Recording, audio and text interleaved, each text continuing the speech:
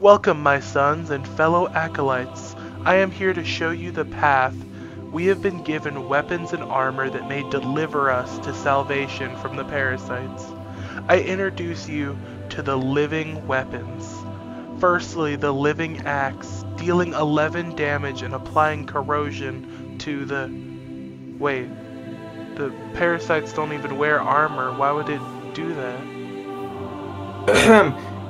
Anyways, moving on to the next weapon. The living cleaver, which also does 11 damage, while also inflicting the holy effect of viral, but only viral for 5 seconds. Why? And it doesn't stack. God, please tell me there are better weapons than this? Next up is the living scythe. It does 10 damage and has a large area of effect. It can even hit behind you. That one didn't even have a status effect. What the fuck is going on? Turn off that damn music. What is happening here? Or it is next. It does 11 damage, and when hitting a parasite, it can inflict bleeding onto them. Hey, that's actually not that bad, but wait. Only level 1 for 5 seconds. Oh. And it also doesn't stack. Oh, well, fucking shit. Ain't that great. Alright, please God, this is the last weapon that you don't need creative mode for, that is available to us common folk. Let this one be a good one. Now, again, this is our only ranged weapon, the living bow, and it says on the wiki it only does 1 damage, which is true if you don't charge it up. However, after charging it up for 15 seconds, it does an astounding 27 damage. How much health do those parasites have again? The answer is yes to that question. Now, onto the sentient weaponry. Don't worry, you cannot obtain these at all, and they will not save you from the parasites. However, they are still a few tiers higher than the regular living variety of weapons. First off, we have the sentient great axe. It is said to be an evolution of the living one, and has gained a mind of its own, gaining the ability to render armor useless. This thing does a whopping 21 damage and applies corrosion 2, which as far as we know is as useful as corrosion 1 against parasites. It is a rather good weapon for killing other players in good armor though. Now onto the Sentient Great Cleaver. This weapon does 21 damage and inflicts viral 2. Looks like we're actually getting somewhere. And on top of that, it actually stacks this time around, so it may actually be able to kill one of the later game parasites that are just tickling its taint. Though it seems that parasites can still adapt to these weapons, unfortunately. So it doesn't matter if you do viral 15, if you're just gonna do 1 damage to it. Okay, let's see here. What do we have next? Ah yes, the Sentient Great Scythe. I mean, it has 17 damage and is somehow needed to gain sentience to be able to hit a few blocks further away. Don't ask me how that works, it just does, ask Todd Howard. It can now hit 13 blocks horizontal and 7 blocks vertical, and even 7 blocks behind you, I guess. If you get jumped at all sides, it might be somewhat useful. The Sentient Greatsword is up next. Gaining a genius intellect also honed its blade, letting it now inflict bleeding 2 while doing 21 damage. I also just want to note, again, that bleeding is only half as effective as it could be if the enemy doesn't move. This means that this weapon should never be used when fighting dispatchers or beacons. And last, but definitely least, the Sentient Great Bow. Nothing. It does the exact same shit as the living bow. Okay, get your tinfoil cup and get ready to step up on the batter's plate. We're going over living and sentient armor. Actually, wait, why the fuck are we even talking about this? You can't even craft either set. Just roll with it, man. Fuck it, it exists, so we're going to cover it. What are you, W, man? Now, living armor steps up to the plate, being negligibly better than diamond armor, protecting you from the horrors of the parasite-infested wasteland. It offers an additional 5 armor and 4 toughness, and boasts incredible durability. from the high 10,000s to the low 20,000s in terms of durability. It only has one ability, granting the user the parasite's ultimate skill, Adaptation. This can allow the player to adapt to a total of 4 damage types. You'll still get one shot, it doesn't matter. Moving on. Alright, moving on to the sentient armor, you get a maximum protection of 29 with a toughness of 17. Don't worry, this set of armor has all the benefits, such as unchanged durability compared to the last one, along with having 3 additional types of damage that the player can adapt to, shooting them up to 7 damage types. Note that this ability is only useful when you have Keep Inventory on, because the parasites will murder you and eat your armor. These 2 items are a must-have for every adventurer's sack. First up, we have the Quench. It's a warm and malleable substance made of magma cream and a bit of blaze powder sprinkled in. When throwing it at infested blocks, it will purify the parasite's territory in a radius of 15 by 15 blocks. This is all just for the low cost of 4 blaze rods and 1 magma cream. Oh, and don't forget, the area can be reinfected instantly at any time by anything that spreads infestation.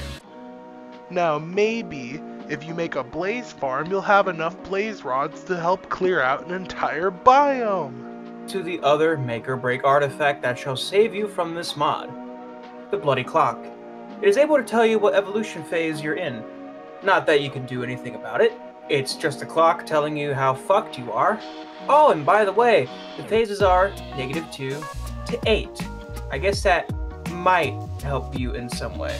Now onto the compass, from when you're running into the parasite biome trying to traverse through the fog and find the core, dodging parasites before one eventually grabs you, rips out your lower intestines, and with your dying breath, you look at the compass.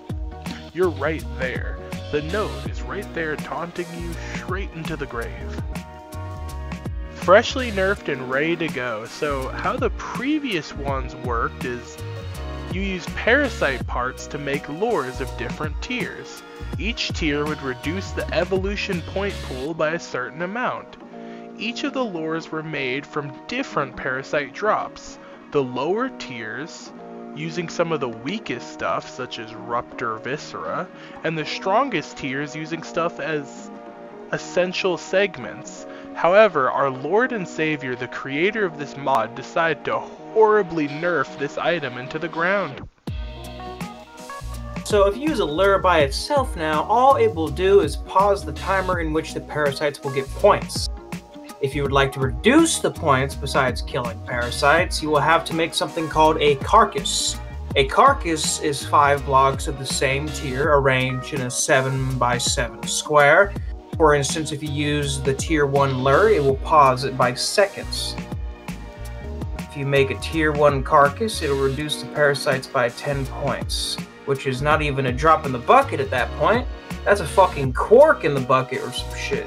Now, the highest tier lure pauses the parasite's progression for 20 minutes. Now, if you want to get the top tier lure, this requires you to destroy sacks in the parasite biome with only a 5% drop chance while dodging all the hardest enemies in the game. You can reduce the parasite's points by 6,225,000 points if you make a top tier carcass. Cool, right?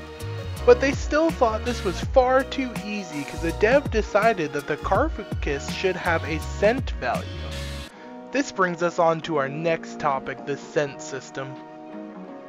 Oh, and before that, there is one more thing worth noting. Between phases -1 and 3, when a Ruptor gets 5 kills or more, it will place down a tunnel block. These blocks will regularly spawn buglins.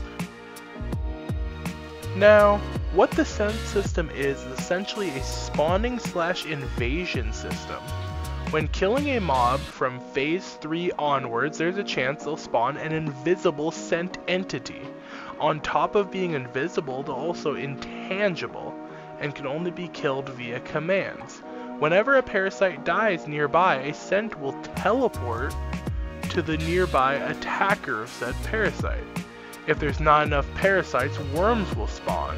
When worms spawn, they will grab parasites from a list of available parasites depending on the scent level. Killing parasites will add danger and reaction points and increase the scent's lifespan.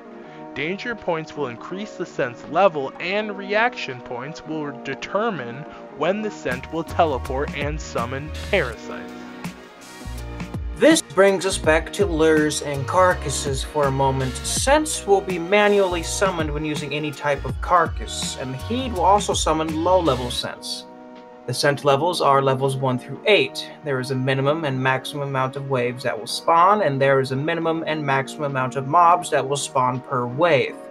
We don't want to waste your time with every scent level in the game, so we'll just cover 1 and 8. Scent level 1 requires 10 danger points. It will spawn 1 to 3 waves, and will spawn 4 to 6 parasites per wave. Each wave only has Ruptors at this level. Isn't that nice? Use a level 1 carcass to try and lower the points early game, and then 6 Ruptors just decide to appear right next to you.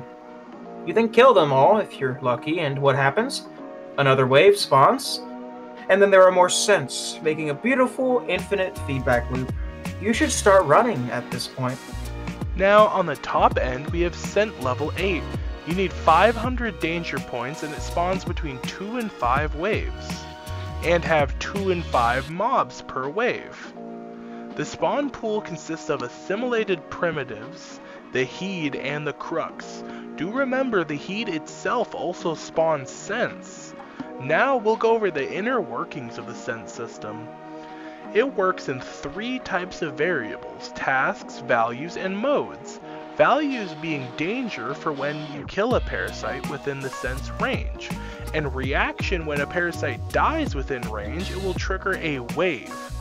When there's tasks, task A, the scent will check the reaction value. If it reaches the threshold when it's met, it'll go into tactical mode. Task B, if a parasite mob is within range, the reaction value will increase, aka fuck your sheep farm. Task C, the scent will check the reaction value to see if it reaches the threshold. It'll go into attacker mode. When in attacker mode, if the target is still alive, the reaction value will increase. And task D, the scent will relocate any nearby parasites if available.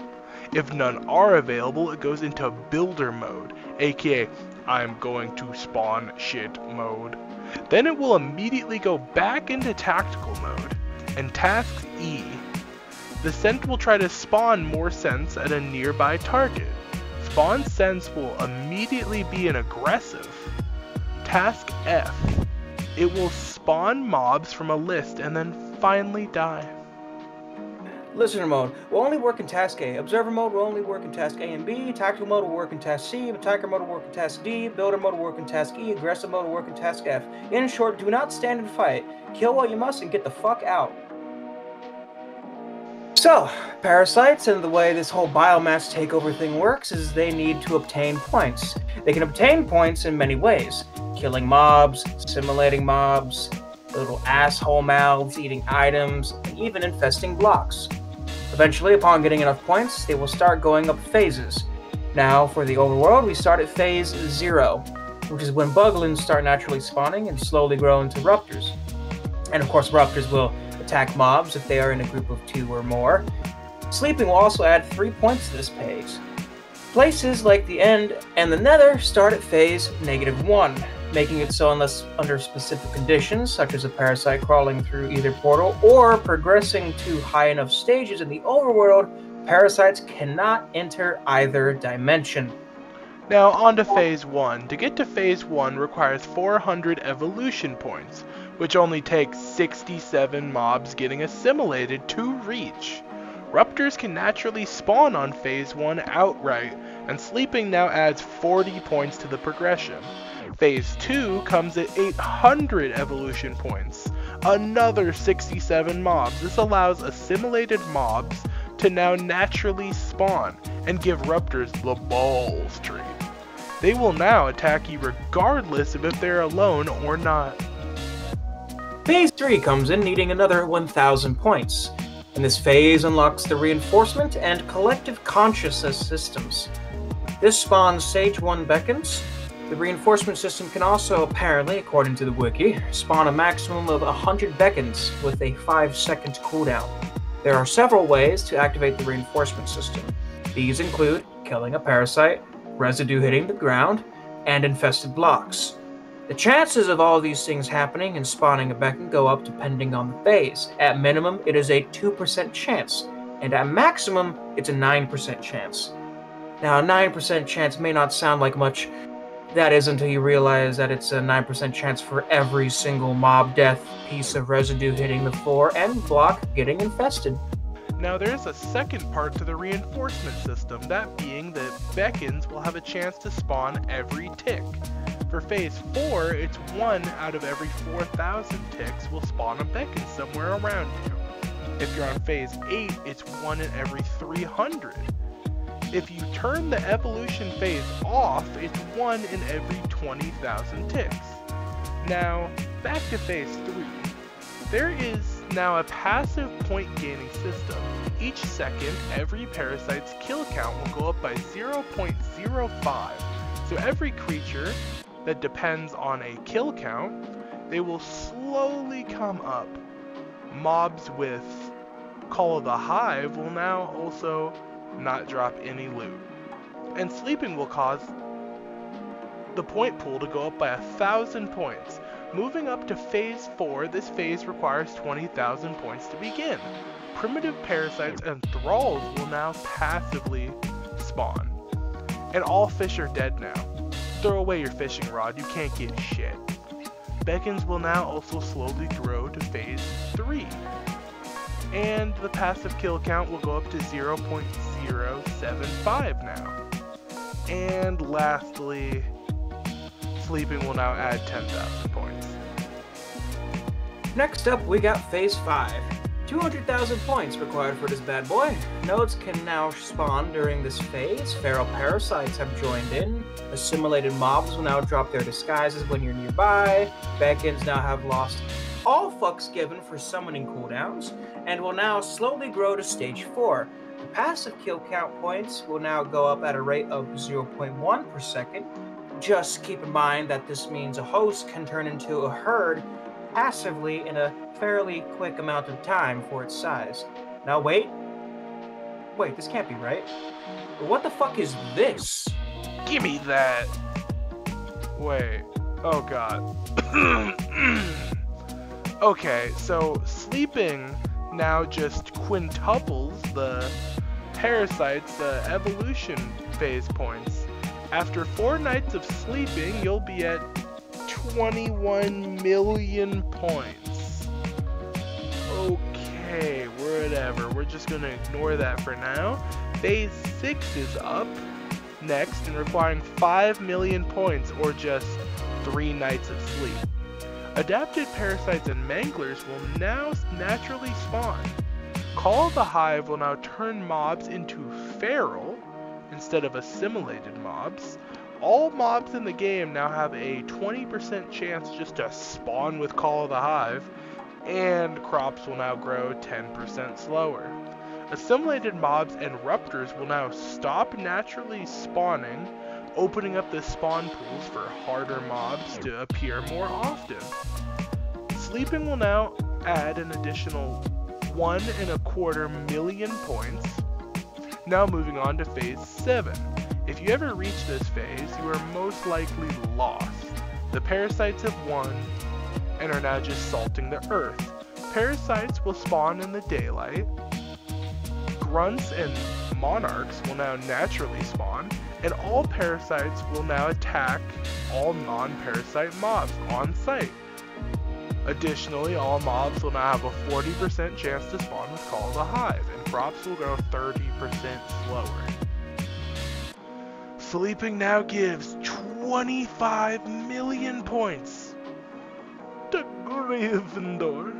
Phase 8. I mean, you're not even playing the game anymore. This is just what the parasites do while you're gone, since you've logged off long ago. Anyways, mobs spawn with a 60% chance of infection. Crops glow 60% slower. We love that. Sleeping will now only add 1 point to soothe your wounds. Don't worry though, the parasites have a limit on how many points they can have per dimension. A measly 2 billion with a B. No biggie. Okay, so adaptation is basically the you hit me once. It won't work a second time, but applied to every single grunt in the game. Imagine you're playing Mario Brothers and you stomp on a Goomba. You then die by falling into the void. You boot the level back up and stomp on that same Goomba, but little did you know he adapted. He now has the Taint Destroyer 9000 and is still alive. He then proceeds to vaporize your balls. Essentially, every time a parasite with adaptation is hit, there is a chance it will adapt to damage. They can adapt to any damage except for possibly suffocation and falling into the void.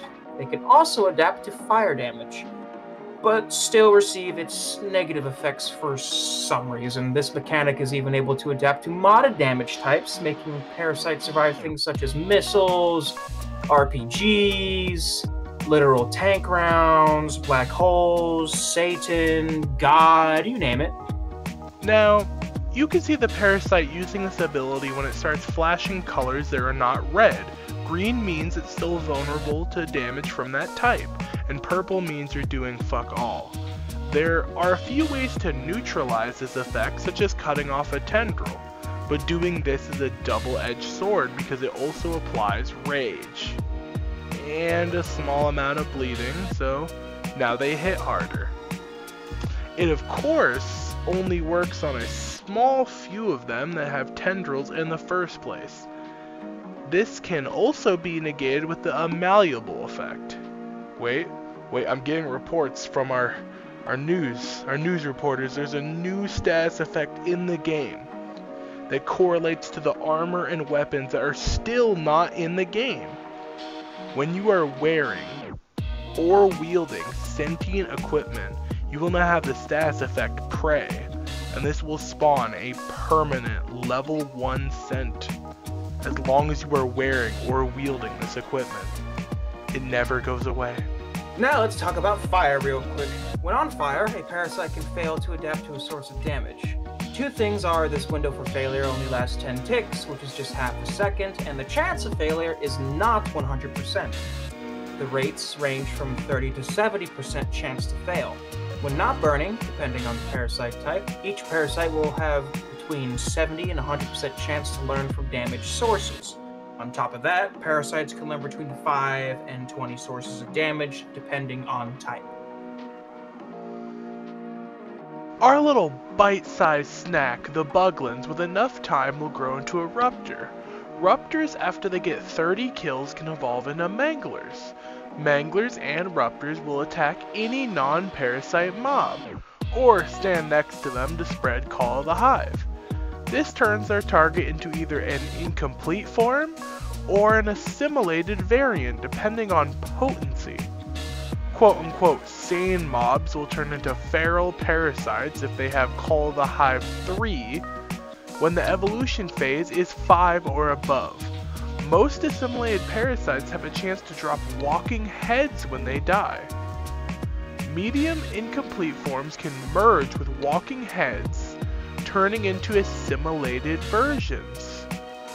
Assimilated mobs can disguise themselves and will passively spread Call of the Hive.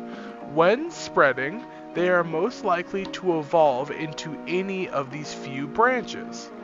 By killing 5 aggressive mobs when there are 3 assimilated mobs nearby, they will melt into moving flesh and merge into any of the available primitive parasites. Assimilated parasites will evolve into feral parasites once they reach 60 kills, if they do not melt into moving flesh before then. Primitive parasites, after killing 10 aggressive mobs, can adapt into adapted parasites, and they'll be struck by purely cosmetic lightning when evolving. Lastly, Nexus parasites will just naturally spawn. Parasite biomes can only be created by a node. These will be spawned after a beacon reaches stage 4 fog, when within the effect range of the node. The node itself is a structure that permits the rapid expansion of a parasite biome, turning all blocks into parasite biome blocks over time. Nodes have 3 distinct levels, which change their visual appearance and statistics. It's a red mass of colored blocks that act as a protection to the hive core to stop a parasite biome from Now about node levels. Depending on the level of all nodes in the world added together, parasites will spawn with certain effects. At level 3, parasites will spawn with speed 2. At level 4, they will spawn with fire resistance 1. And at level 7, they will spawn with invisibility 1. We love that, don't we? As node statistics, we have all 3 levels here, and I will list them from level 1 to level 3 for each group. And the first one is crop failure growth. The failure growth goes from 30, 60, and then 100% at max level. We are going full USSR here. No farming for you, my comrade. Now onto the effect range. It goes from 400 blocks, 1600 blocks, and then 8000 blocks. You can be in another time zone and the node will still have speed 2, invisibility 1 manglers spawning on top of you. Spread range of the parasite biome starts at a mini 200 blocks, evolves to 800, and then finishes off at 4000. Now at the very bottom of the list we have how fast the parasite biome grows. Stage 1, it'll take about 8 days. Stage 2, it'll take about another 10 days to grow. And stage 3 will take 40 full days to grow. Oh, and one last thing on the wiki we'd like to note is the fact that regeneration penalty does not apply to golems. As if it matters anyway. Well, that was an amazing adventure. I am sure glad it happened entirely off camera. We successfully escaped the endless room with the invincible golem, and got to continue with our lives as free men and safe men that always abide by the law. Unless I get cut off while driving to 7-Eleven, then I swear to God, the store clerk will get a frozen monster slammed against the side of their head. Oh, hey, what's this letter on the ground? Let me just open this up real quick. Sorry, fuckers. You're doing a bonus episode about parasites in thigh highs? Okay, what kind of Reddit moderator manatee would have written some shit like this? Oh, wait, it says who wrote it. With best regards, Pedo Bear.